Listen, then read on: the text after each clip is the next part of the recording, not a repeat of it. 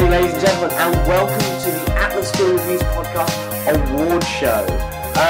We are presenting some awards at the moment because that's what people do at this time of year. All the celebrities are here. All of them. This little summer house. Yeah, in the waiting shed.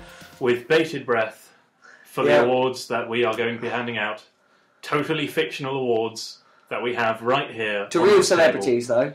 To real celebrities. To real celebrities. We're going to shove a polystyrene cup that we've painted gold in an envelope and send it off to Dear the Revenant. Yeah, Dear the Revenant. Yes. That is actually its postal address. And of course, for us, we're very excited to start the world's most prestigious film award show, soon to be.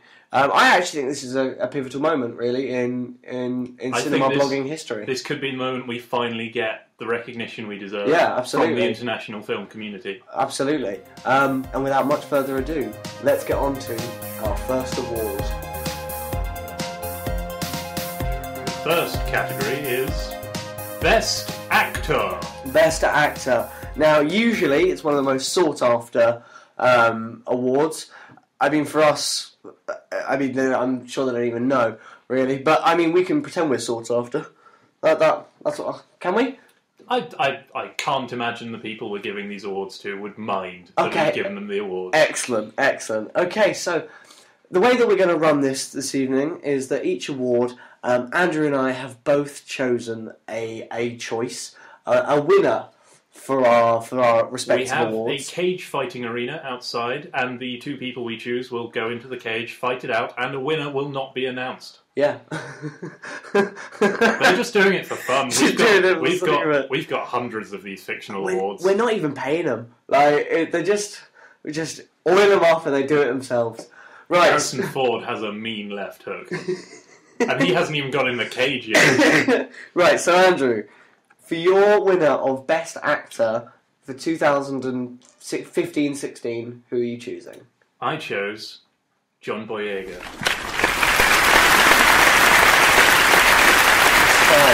For Star Wars, Star Wars, and why is that? Because, and this is where it starts to sound weird, I picked him because I really, really loved the character of Poe Dameron. Who was played by Oscar Isaac. Now, at first, I thought I was going to give this award to Oscar Isaac because Poe Dameron is just so cool.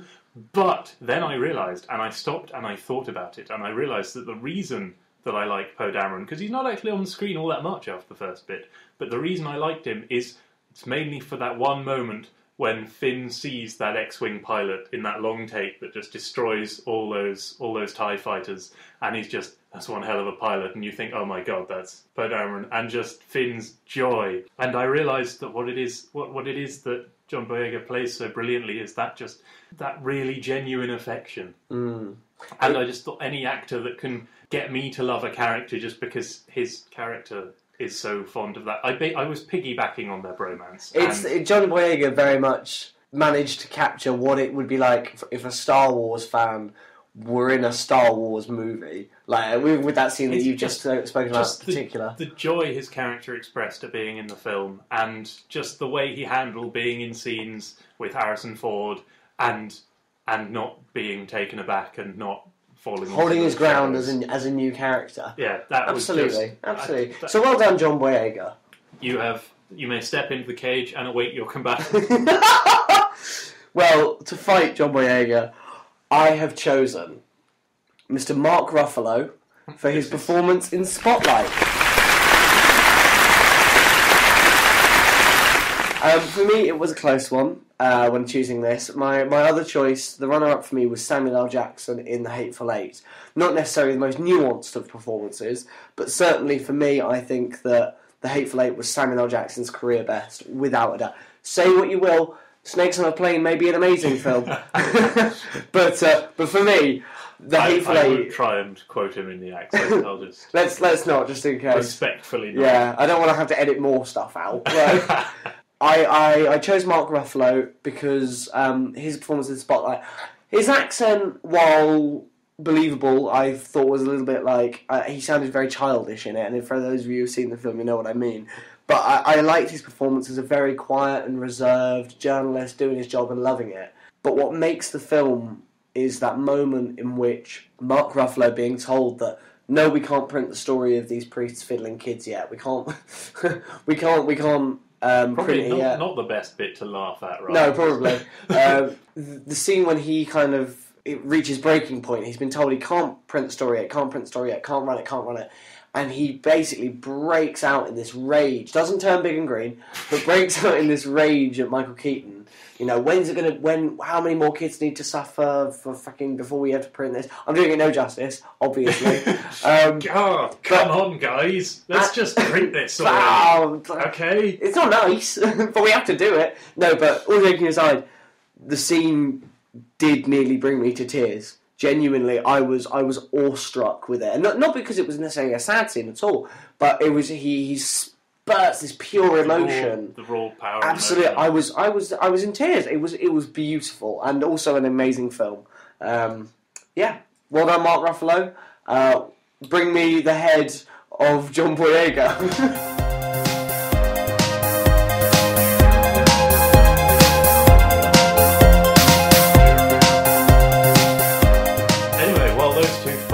Let's move on to the next category, which is Best Actress. Best Actress. So, Andrew, who have you chosen to be your Best Actress? I have chosen Charlize Theron.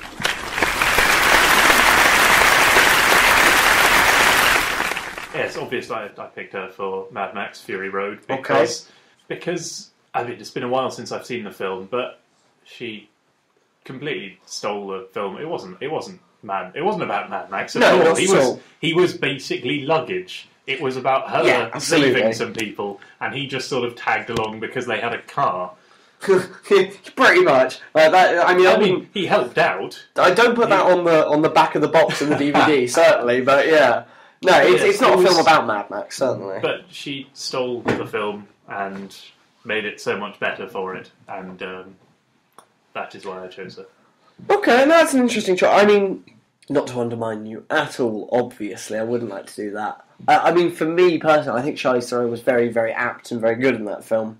And we'll come on to this later, spoiler, but I feel that Mad Max is not a film about the performance, but it's more a film about the universe that it's set in, perhaps. But I can't help feeling that, I don't know, her character and the way she played it was different enough. I mean, it's not like any sort of other character we've seen in a film before, particularly. No, absolutely, and I think that's what... And I mean, in any other action film, she would have been the love interest, and she and Mad Max would have had a fling. Had a mad baby. But in this, she is the hero. Yeah, absolutely. Mad Max is a sort of morally conflicted sort of... He's a sort of grey area. He just wants to sort out his own agenda for the most part. And she's a very deeply sort of conflicted, her own battle, in a very... I mean, to have to use fucking gender roles, but in a very traditionally masculine sense. And because she's this female character, it works incredibly well. It's a very impressive film. She's like the mother figure to all these girls that they're trying to save, but at the same time, it's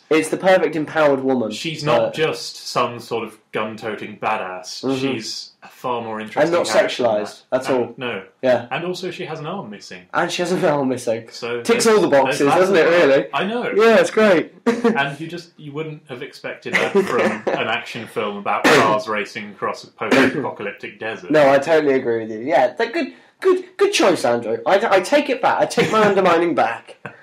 My choice, now it does sound unoriginal because you went first with the best actor, but my choice for best actress, personally, because I don't particularly think of the films that I've seen anyway, I don't particularly think that it's been a very strong year for actresses. Granted, I have not seen Carol, Brooklyn or Room, 3 very female-heavy films. I will, hold my hands up to that. But of the films that I have seen, my best actress has to go to Daisy Ridley. For much the same reason as you chose John Boyega. In so much as... Well, I think your reason for choosing Daisy Ridley had more to do with how well she did in the difficult role she was in. Absolutely. My reasons are basically centred around Poe Dameron and because you fancy Poe Dameron as much as he does. Yes. Yeah, basically. Okay. Whereas I feel your reasons for choosing Daisy Ridley are different enough to be worth you going into. All right, then. No, my reason for Daisy Ridley, I think, as a new actress... and she is in Hollywood terms anyway. As a new actress, she was given the mantle much the same way that Mark Hamill was of this. Actually, no, probably more importantly than Mark Hamill was, because Star Wars didn't exist when Mark Hamill was chosen. And as a female lead in a community that had such a backlash against having a woman in Star Wars and having a black stormtrooper and all this kind of stuff, like she held the story so well. She started off not badly, but a little rocky to begin with, but the performance got stronger as the film went on, and I can't wait to see Rey's journey. She made me her performance. Character development has only just begun, and she's already exactly the character has changed. Exactly, her performance is so engaging. It's not heavy-handed at all. There's a lot to her that we don't know, but at the same time, we feel a bond. And like I say, because she's been given the mantle of the main character of Star Wars, she's held her own, and she's done really, really well with it. I think actually she's probably done better than Mark Hamill. Without a doubt, Mark Hamill was not a good actor in A New Hope. Like, no one watches The New Hope and go, God, I can't wait for them Luke Skywalker scenes. No, that's not a thing. Like,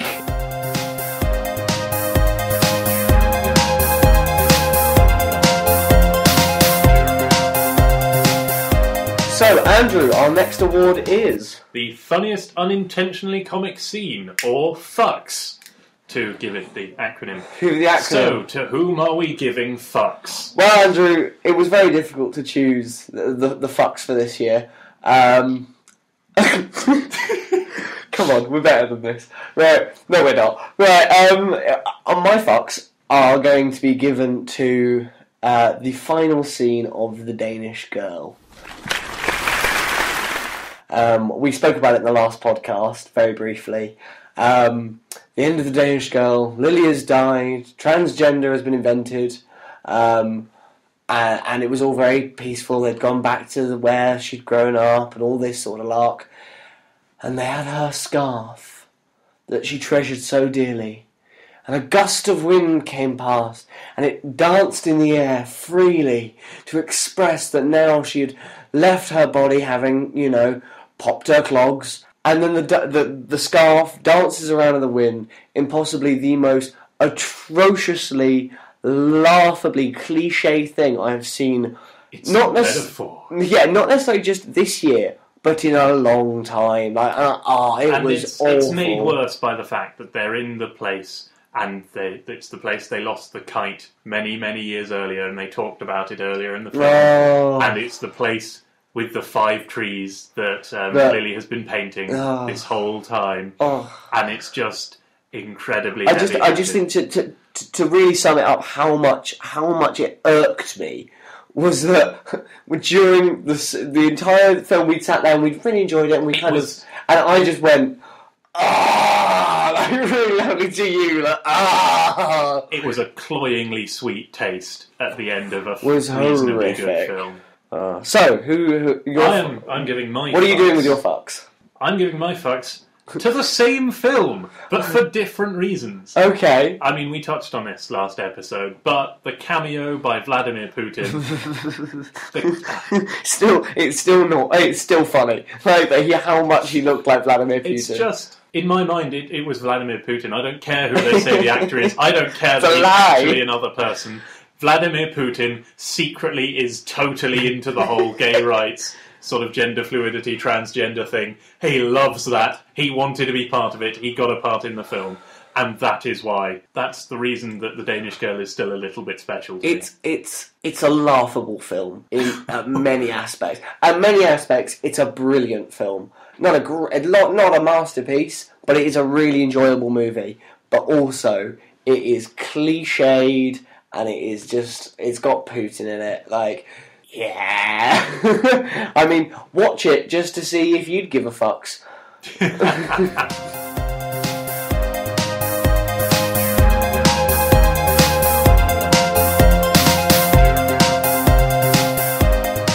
It's now time for Best Director. Best Director. Well, again, another hugely heralded award. One of the most important things in cinema is sort of who goes down as the best directors. So, Andrew, why don't you start us off? Who's your best director? My best director is Sam Mendes for Not Spectre, but the first 10 minutes of Spectre. Which is, if you haven't seen it, it is possibly the best bit of any Bond film ever. It is one of the best action sequences I have ever seen, and my reason is this. During that first 10 minutes, which is set in Mexico City during the Day of the Dead sort of parade, it's a lovely, brilliantly conceived, brilliantly shot sequence. But the reason it was so special was, I thought James Bond was going to die. In the first 10 minutes of a James Bond film, I was sitting on the edge of my seat thinking, holy crap, he's going to die. What the hell is going on? He's going to actually... I can't take this. And then I thought, no, Andrew, calm down. It's the first 10 minutes of Spectre. You've seen the trailers. You know he's going to live. Christoph Waltz never turned up. I know. And it was just... But I genuinely thought he was going to die. Yeah, no, I totally agree with you. But that was something I'd never experienced in a James Bond film, ever. I think I totally agree with no you. action film have I ever felt that involved in what was happening in the action. I was totally on the edge of my seat the entire time. And so early on the first 10 minutes film of it as anyway. well, to be that involved. The only problem really with Spectre is that it keeps on going after those 10 minutes. I mean, if it had been a short... do you know what? I think that's what the James Bond franchise needs, is a series of shorts. Not features, shorts. When James Bond does some cool shit and it just ends. That's what I want to see. Don't bother stringing it up. No, it doesn't need a plot. Don't need to know about international criminal conspiracies. Just literally just go there, shoot the guys, and then finish. Just in one like... And also like with the opening... 10 minutes, like that first long take that it starts with. If you could just have a series of shorts that were just like that in various locations with various set pieces, I'd be quite happy. It was, Spectre's worth going to see just for those 10 minutes, and that is just on the basis of those 10 minutes. Sam Mendes is getting one of our polystyrene cups with gold paint. Absolutely. Well done, Sam. Because it was really special. It's just a shame that he couldn't keep it. He just did the rest of the movie, momentum with the rest of the film. My best director has to go to Mr. Quentin Tarantino for The Hateful Eight.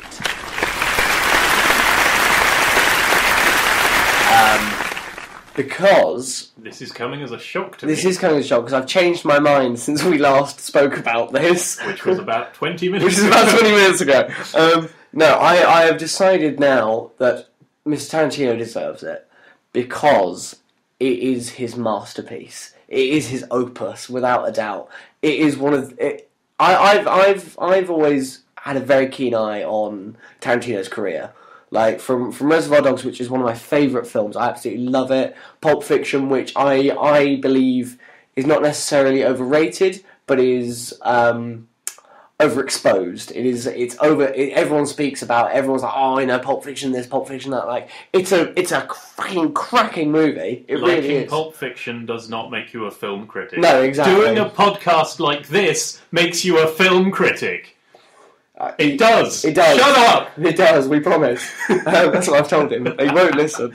But no, I think a lot of Tarantino's work has been overexposed and oversaturated. Certainly, and I think a lot of his later stuff has been very interesting, and I think that's the word for it.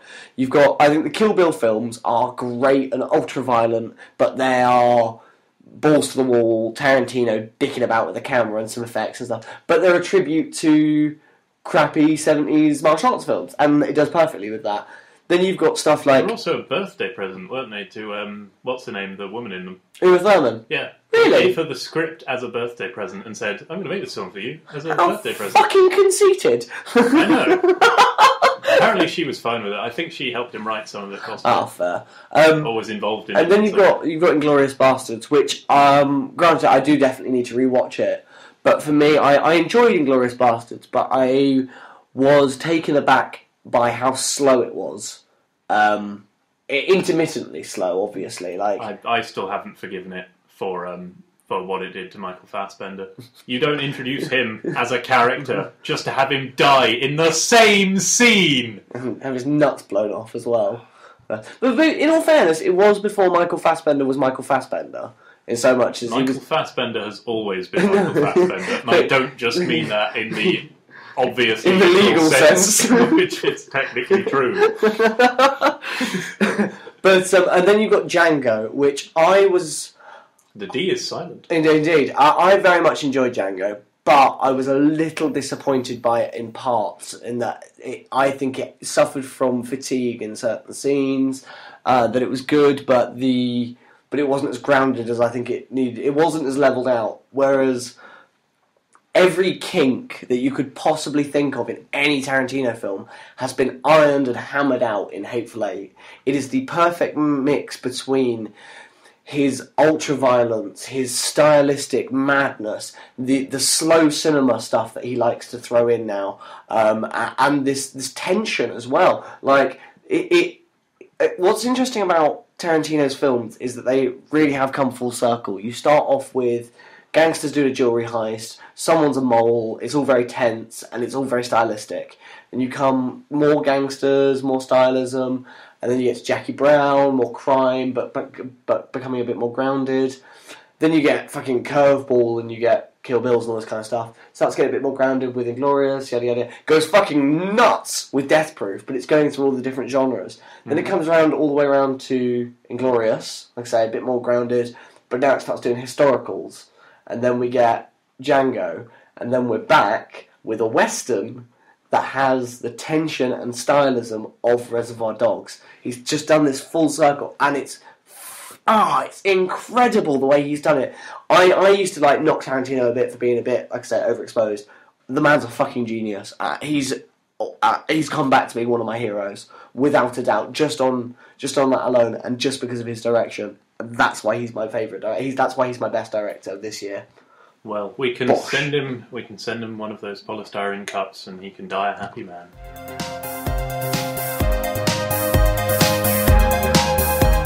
Well, now we move on to best cinematography. Best cinematography. Well, I'm going to get my side out of this, just done and out of the way, because it's the third year in a row he's going to win it in the bloody Oscars. So, Emmanuel Lubezki, just take the fucking award.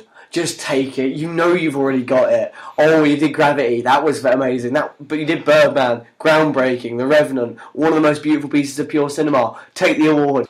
Right, Andrew, take over. That's done. Well, I decided, because I'll be honest, I don't know an awful lot about cinematography. I decided to give this to Sam Mendes for the first 10 minutes of Spectre.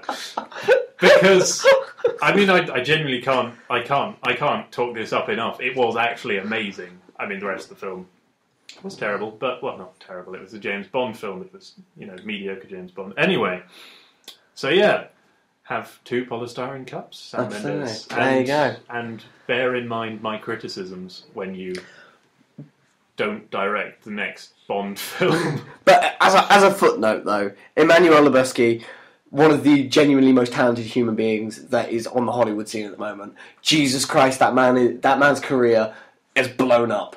He can just pick and choose whatever the fuck he wants to do now, because he is the sort of to win Best Cinematographer 3 years in a row. Granted, we haven't seen the Oscars yet because it's not happened, but I fucking tell you, it's going to. He's going to win it, without a doubt. But The Revenant isn't as brilliantly shot as Birdman. Oh, Andrew, it is. Oh, it is. It's not. It's different, but it's pure cinema, and the Academy eats that shit up. Birdman made empty corridors interesting to watch. For reasons I don't understand, the cinematography in Birdman made me want to watch empty corridors and think, oh my god, this is intense and awesome. Watching The Revenant, yes, it's beautiful American sort of countryside. Doesn't really do it. Yeah, frontier rather than countryside. It's too rugged to be countryside. You wouldn't go for a picnic here. Yeah. So where did you shoot? Where did you shoot The Revenant? Oh, we just shot it in the Bristol Plains. A bit of countryside. That's all we needed, really. Yeah, it's but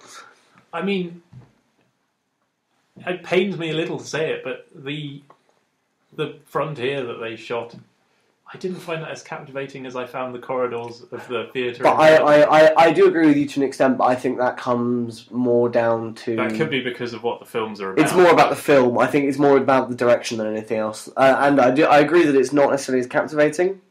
But as far as the cinematography goes, there's the old saying, every frame a painting kind of thing, and with a lot of films, you get that. You've got the films of Peter Greenaway very much focus on this idea that every sort of frame is this kind of pastiche of a painting. Everything's beautifully laid out. Like the Greenaway, if you just Google Peter Greenaway cinematography or just Peter Greenaway, you'll see these beautiful wide angles that look like a Baroque painting. Same thing with Kubrick's Barry Lyndon, very much what he was trying to do. And The Revenant does exactly that. Every frame looks like a fucking Bob Ross painting. That's why it's so incredible. But yes. I will admit it's certainly better than I could have done. So. The Atlas Film Awards because you did it better than we could.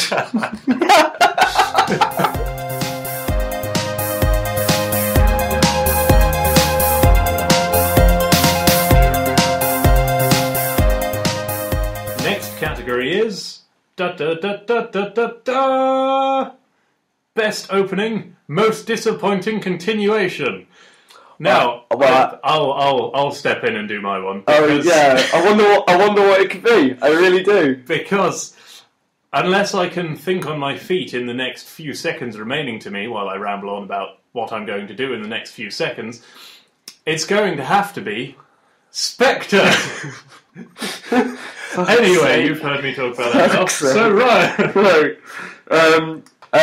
My choice for the best opening and then most sort of disappointing continuation of the film would be Avengers: Age of Ultron, which, believe it or not, came out this year. Well, technically last year. Well, last year, but how long ago did that feel? Jesus. But I didn't necessarily find the rest of Age of Ultron disappointing, though I know some people did. However, my opinion is totally biased because, as I've mentioned previously, I am a comic book fiend. I am a disgusting nerd for comics, and you just put Captain America on a screen and I'll throw money at it, basically, and have a little cry with joy. That's the Marvel marketing scheme. Yeah, pretty much. Like, just people like me. We put Captain America on the screen and people will throw money at it. That's very much my relationship with Marvel at the moment, to be honest. Like, Civil War, trailers aren't looking as good as they could be. Don't care, Captain America's in it.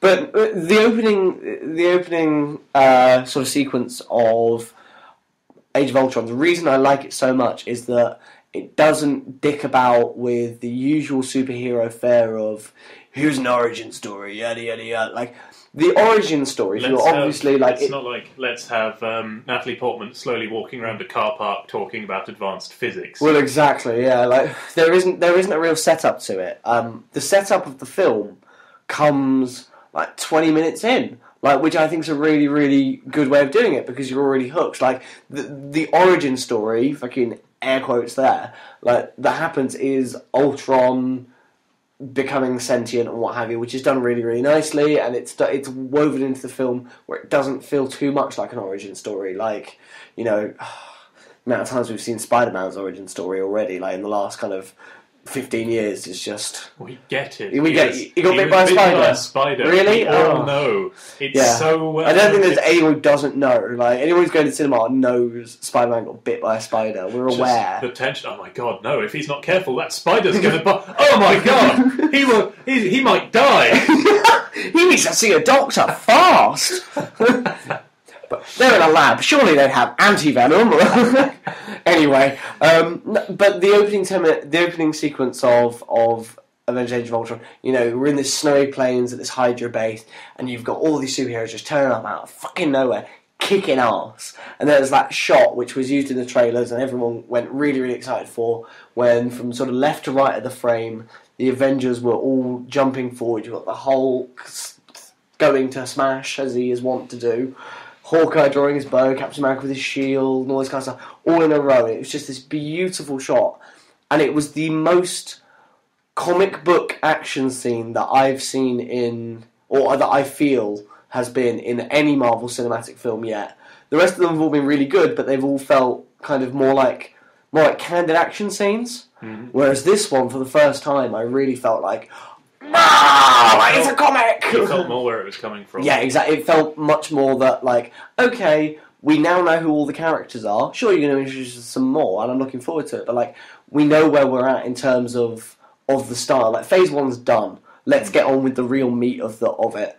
However, as the film goes on, I mean, I still really enjoyed it. I had a great time with it, but like I say, it doesn't live up to exactly as good as it was right at the beginning. Absolutely. I didn't feel that the kind of the big climactic fight scene was as good as the big climactic fight scene in the first Avengers film. I think that's why I give it the award, because the first opening sequence was just incredible. Like, I loved it.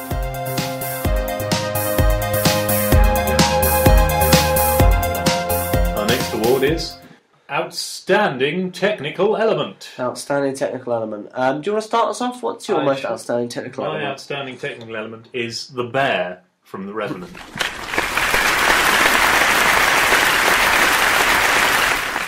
And this is because I'm still not entirely sure how they did it. I could look online and find out, but I feel that would be spoiling the magic.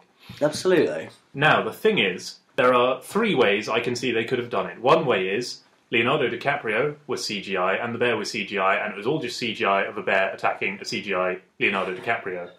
That's quite a lot of complicated CGI, and if they can make a CGI Leonardo DiCaprio that good, they don't really need Leonardo DiCaprio anymore. The other way... Don't tell him that, Jesus. And the Oscar goes to CGI Leonardo DiCaprio. He's just sat there like, God, it hurts. And the awards guys just go, it just seemed more realistic. Yeah, sorry Leo, see you later. Better luck next year.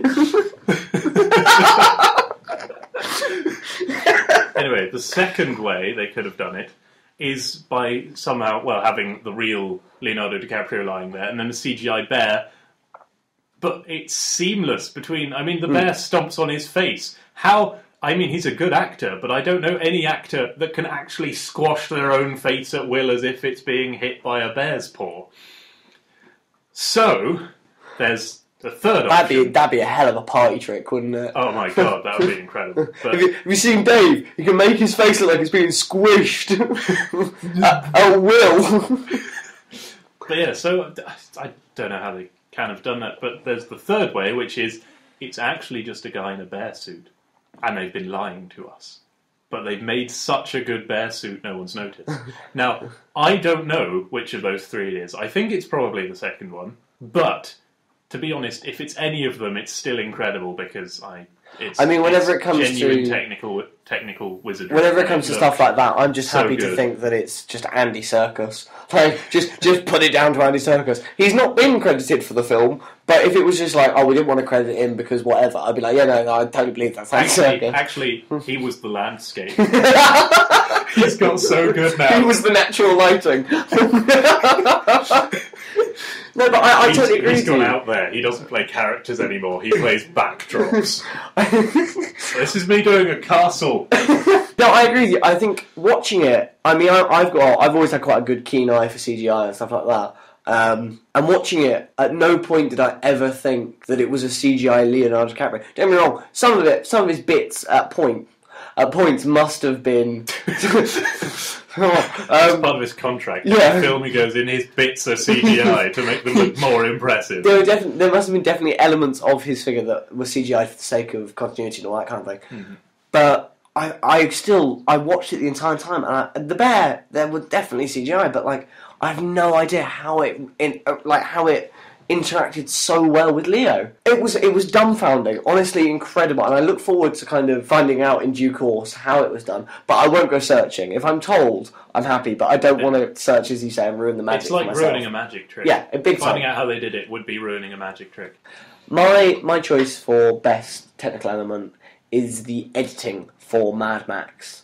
Very much has to be, without a doubt. The cinematography alone was brilliant. Not necessarily outstanding, but absolutely fantastic. One thing, there's a video floating around from sort of behind the scenes of Mad Max where George Miller's talking about the cinematography, and when you kind of just listen to the way he describes it, it almost sounds obvious that, well, obviously you'd do that if you were making a film, but you'd be surprised. What he talks about is that in several scenes they would basically, not literally, but when they were filming it, have a sort of imaginary crosshair in the middle of the screen. And at all times, in certain sequences, everything that you needed to look at had been placed in the centre, the very dead centre of the screen, so that your eyes didn't have to move. Then there were other scenes where if you had... There's like the scenes when they go through the valley that eventually gets blown up to stop the other guys, when the motorcycles are going. There's a bit where sort of Max is on the right-hand side of the screen, and he looks round and it cuts, and from right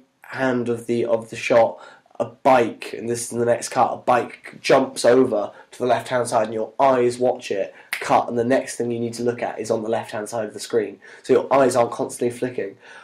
And the way that was all edited together and the fast-paced editing of the entire film is like...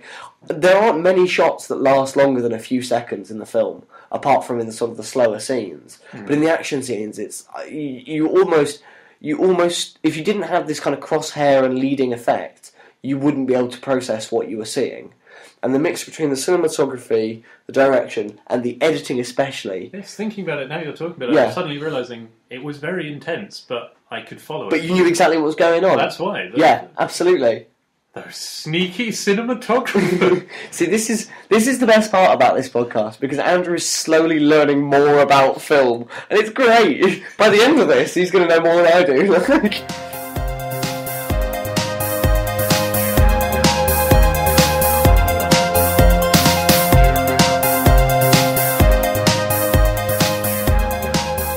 Our next award is Biggest Snub. Biggest snub. Of course, every year the Oscars come out and there's always a controversy over sort of which films have been subbed. Last year, Selma, of course, was a big one, as well as the Lego Movie, which I think is still... One of the best animated films. Oh, one of the best, yeah. Definitely the best Lego film. Without a doubt. I mean, the Bionicle ones, they weren't great. No, I enjoyed the first one as a kid, though. The first one was dope. I did quite love the... Bionicle films as a kid. Anyway, enough nostalgia. Enough Lego-based nostalgia. My personal snub this year was Black Mass. Not necessarily a huge classic, certainly, I will admit that.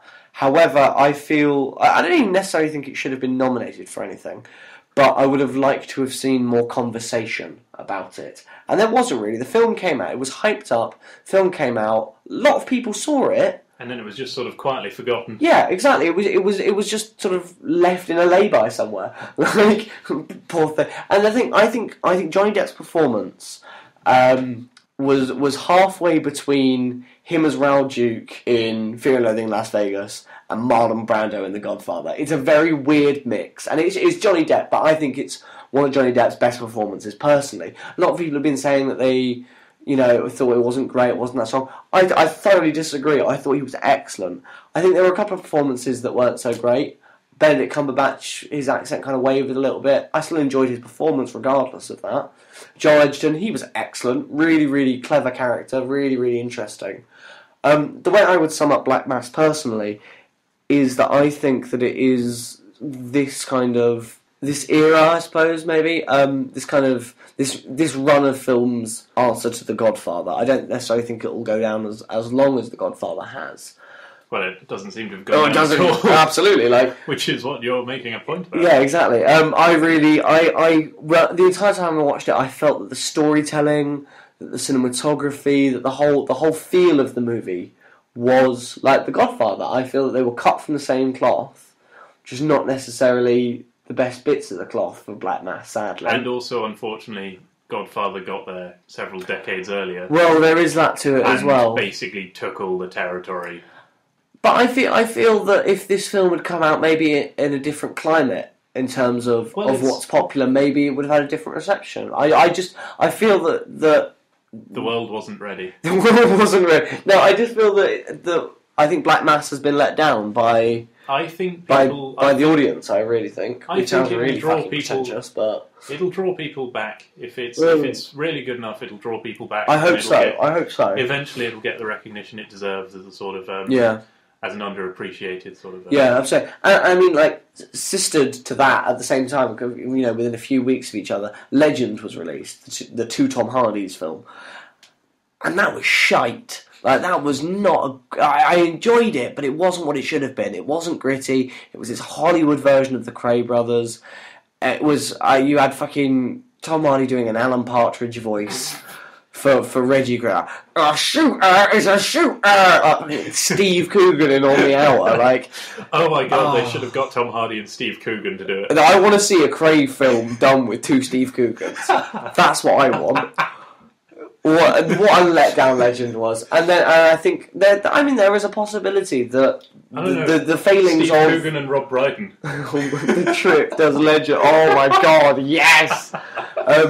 I think I genuinely do think the possibility is that the letdown that Legend was, I think that affected the reception that Black Mass got because it was such a delicate and slow film. I feel that the kind of the lacklusterness of Legend may have made the slow Godfathery Francis Ford Coppola style of Black Mass come across worse. I think that might be a thing. I mean, I might be talking out of my arse, but it's possible also that Legend nabbed potential viewers from Black Mass. Yeah, that too. People thought, well, I'll go see the Tom Hardy one, and don't like things Johnny Depp's been in recently. I'll give that. Yeah, absolutely. Oh well, never mind. But no, I think, like I said, I don't think it necessarily deserved any nominations, but I certainly think it should have been. It should have been spoken about. It deserves not to be forgotten. Yeah, absolutely. Right, Andrew, what is your biggest snub of this year? My biggest snub is Black people. Black people. Yeah. I mean, I feel awkward putting myself out there as a spokesman for them because obviously that's grossly inappropriate. But yeah, no. Anyway, I'll stop there. No, yeah, Black people. We're really sorry that Hollywood's dicked you out of an Oscar again. Really. Idris Elba deserves... Well, I love Idris Elba. I think he deserves awards for... Well, definitely for Luther, but I think he got them at the BAFTAs, so, that's good enough. Yeah. But Idris Elba deserves recognition. And, I mean, John Boyega, he got... the Rising Star at the BAFTAs, Star, which is always a good award to get. It's always promising. I was pleased to see that, but again, that's the BAFTAs. It's not the big Hollywood ones. Yeah, I feel they need to start recognising the talent that is there. Yeah. Particularly the British talent that is there, because... Absolutely. Well, yeah, I think it doesn't bear much more to say about really the kind of condition that the Oscars has been in this year. Like, it's disgusting, to be honest. To be quite frank, I mean, I mentioned earlier Samuel L. Jackson, career best, and that man has done some incredible work. And The Hateful Eight is his career best, and not a single fucking mention was given to it. It's disgusting. But anyway, let's move on to where we can make some more jokes.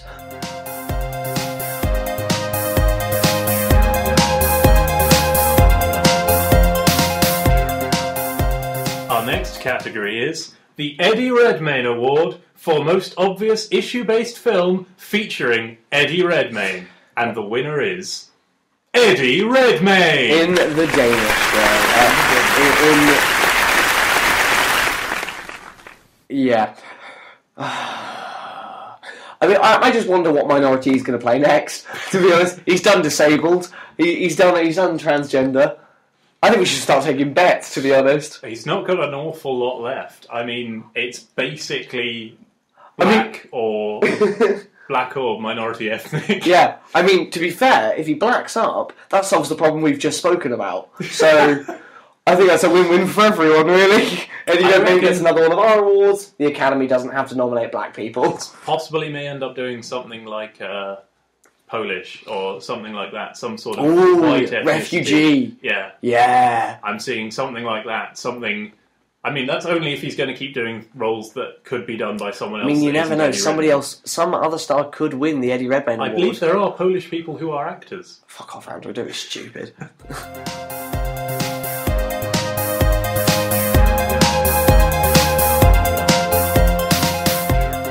And now, the award you've all been waiting for, unless you've skipped ahead to this one, in which case go back and listen properly. Please. We need the stats. Our Best Film Award. Ryan, do you want to go first? My best film this year is... It was a difficult one for me, because The Revenant was, as I've mentioned earlier, a piece of pure cinema. And as a film lover, and more of a cinema lover as well, He thinks they're different things. Yeah, I do.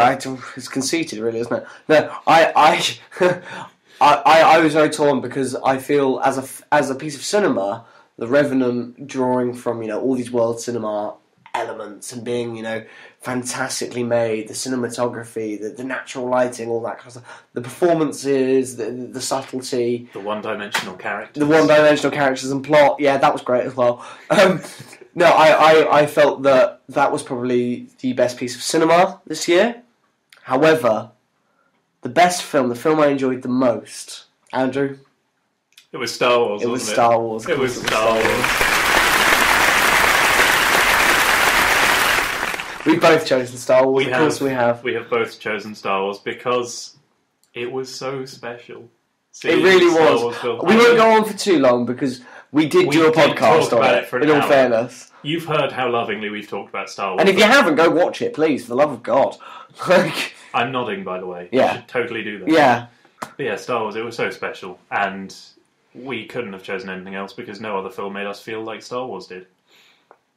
So, It was an experience. I felt like someone would have felt in 1977, or whenever it was, And just knowing that it wasn't terrible. Yeah. Coming out of the cinema thinking, I think I'm right in thinking that was really good. Yeah, it was an incredible mix between awe and relief. It was great. All my doubts were forgotten when I first heard that music and the Star Wars appeared on the screen in the rolling sort of credits, and I just... And all was forgiven. Also, I think I breathed a sigh when Buena Vista or Disney, the logo didn't appear after the Lucasfilms did. Saw Lucasfilms, saw the Star Wars logo. That's all I needed. If Disney had fucking put the little Mickey Mouse face on it, I would have had a little cry. I think it would have jarred. But so Star Wars gets best film without a doubt.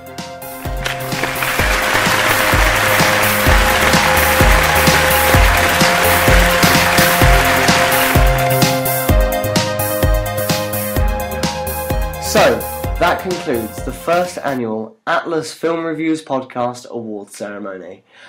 Congratulations once again to our winners, who were very deserving in our eyes. John Boyega and Mark Ruffalo are still fighting it out in the battle cage. It's brutal. It's gotten bloody, really bloody. They want this. I don't think this is even about our awards anymore. I think they have some serious beef. So, please join us next month. We'll be back, hopefully, to our usual debauched podcasting style. Blue Velvet, we are yet to do. Blue Velvet and trying to figure out what the hell is going on. Absolutely, and we'll find some more issues and such to talk about. Possibly superheroes, possibly something else. We'll have to wait and see. That's the surprise. Please feel free to like, comment, and subscribe. Or dislike if you didn't like it. There are two buttons. Use one of them. Fuck it. And feel free to write us a comment. We are immune to criticism. We're not. I'm immune to criticism. I'm not. Ryan's very sensitive. I read poetry. I'm very sensitive. Address all your insults to me at the Atlas Film Reviews YouTube page. Ladies and gentlemen, thank you very much for listening, and join us next month. Bye! Bye!